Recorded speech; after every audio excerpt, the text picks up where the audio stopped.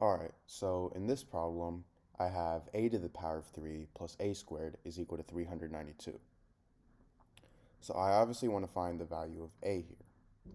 So for my solution,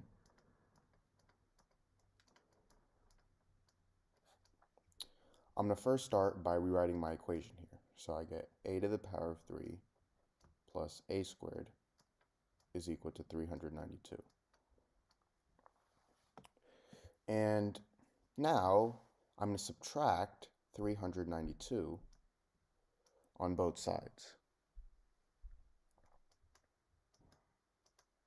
So then these two cancel out, and this turns into a to the power of 3 plus a squared minus 392 is equal to 0.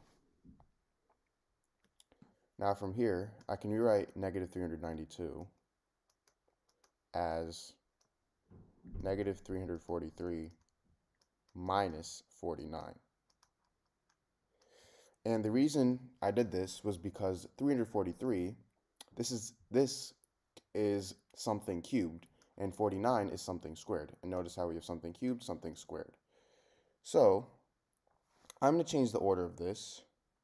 Actually, first I should rewrite 343 as 7 cubed and 49 as 7 squared. So we have a cubed plus a squared minus 7 cubed minus 7 squared. Sorry, this is 0.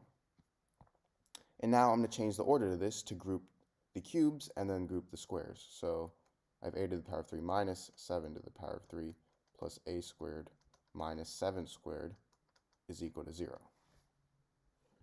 Now, here are two properties that we're going to use for this. So to start, if I have something in the form a to the power of 3, sorry, actually I should do x to the power of 3 minus y to the power of 3, this is equal to x minus y times x squared plus y squared plus xy. And now if I have something in the form x squared minus y squared, this is equal to x plus y times x minus y.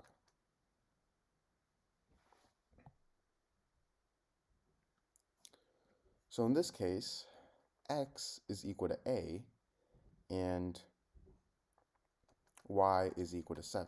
We're going to first start by rewriting a to the power of 3 minus 7 to the power of 3 in this form.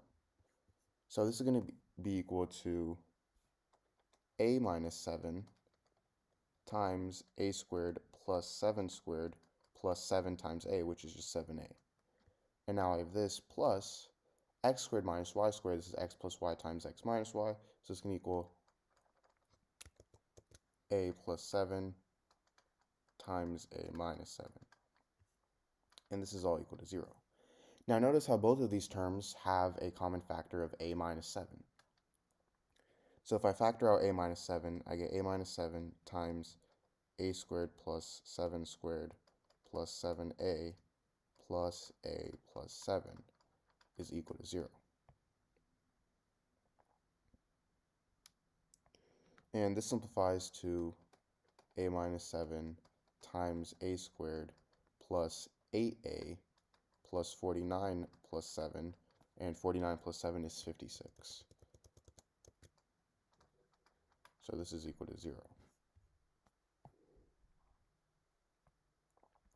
Now from here, I get two equations. I get a minus 7 is equal to 0, and I get a squared plus 8a plus 56 is equal to 0. So for a minus 7 equals 0, I can add 7 on both sides. So then these two cancel out, and I get a equals 7. And for a squared plus 8a plus 56 is equal to 0, I can use the quadratic formula, which is negative b plus or minus the square root of b squared minus 4ac all over 2a. So in this case, a is 1, b is 8, and c is 56.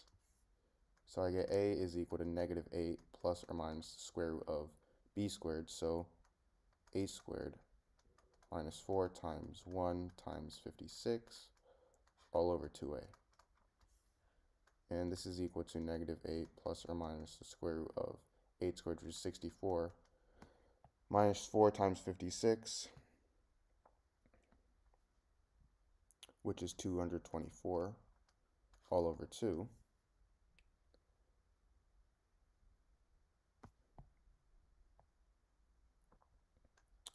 And this turns to negative 8 plus or minus the square root of negative 180.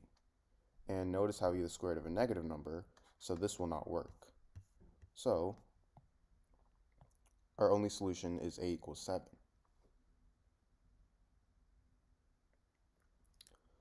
So now to check, the original equation was a to the power of 3 plus a squared is equal to 392.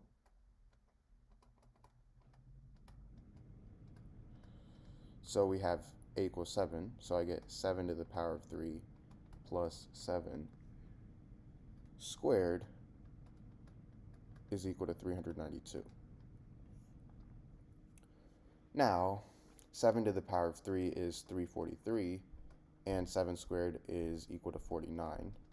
So I have 343 plus 49 is equal to 392, meaning 392 is equal to 392.